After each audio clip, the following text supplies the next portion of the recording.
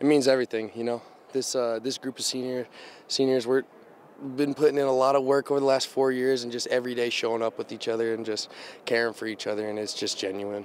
Feels like this defense, this was a textbook Snider game. Physical, gritty, flying to the football.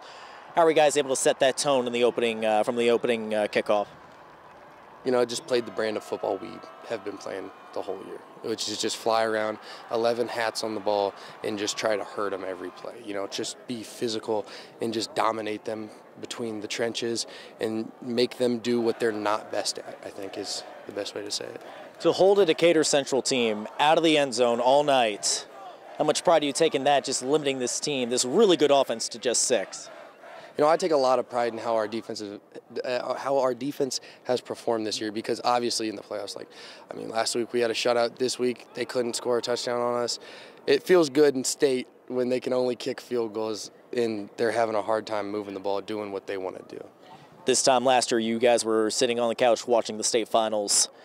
To redeem yourselves after last year's semi-state, get to this stage and really dominate for 48 minutes. Just what does this mean for you and this senior class?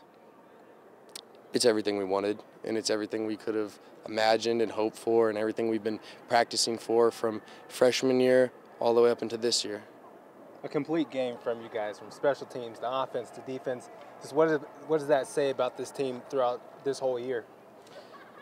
I think it just shows our commitment to excellence, and we don't skip over we're not going to not do punt one day because, that team doesn't, kick the ball far.